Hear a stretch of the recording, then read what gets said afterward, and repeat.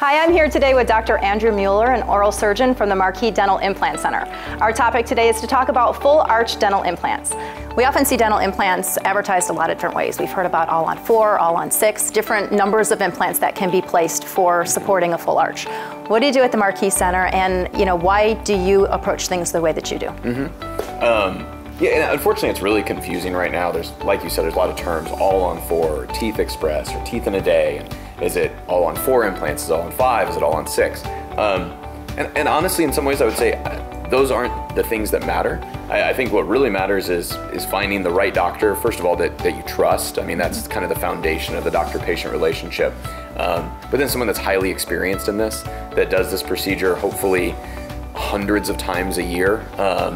And that experience is what dictates things like 4 versus 6 implants.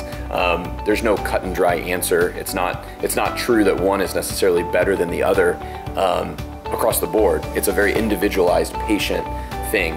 4 is definitely better for one patient, and 6 is better for this other patient. And experience really dictates what you're going to decide there. Thanks for your time today. I'm sure that our audience will be able to learn a lot from it and make some great decisions about moving forward with dental implants. You're welcome.